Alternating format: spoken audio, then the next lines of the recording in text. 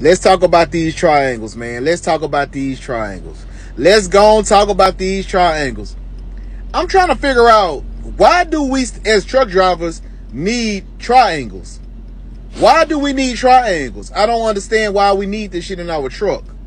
I'm going to tell you why. The reason we don't need the triangles, because let's be honest. You stop on the side of the road because you have an emergency with your truck or whatever, right? You put them triangles out, take about 10 minutes to get them out, fix them together, turn them this way, put them 100 feet apart or whatever. Okay. It's while you waiting on roadside assistance or whatever. Soon as a motherfucker gust of air come through, them hoes fall right down.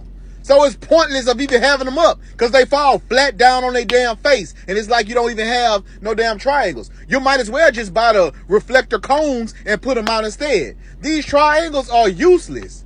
Nobody sees them, because soon as a car pass, soon as a truck pass, soon as a gust of wind pass, bam, them hoes are flat down on their face.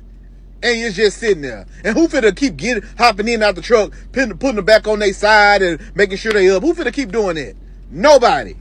So they just need to get rid of the triangles and just let us use the reflector cones. They are better. They don't fall flat on their face. And you don't got to do all that, putting them together and all that. That shit is a waste of fucking time.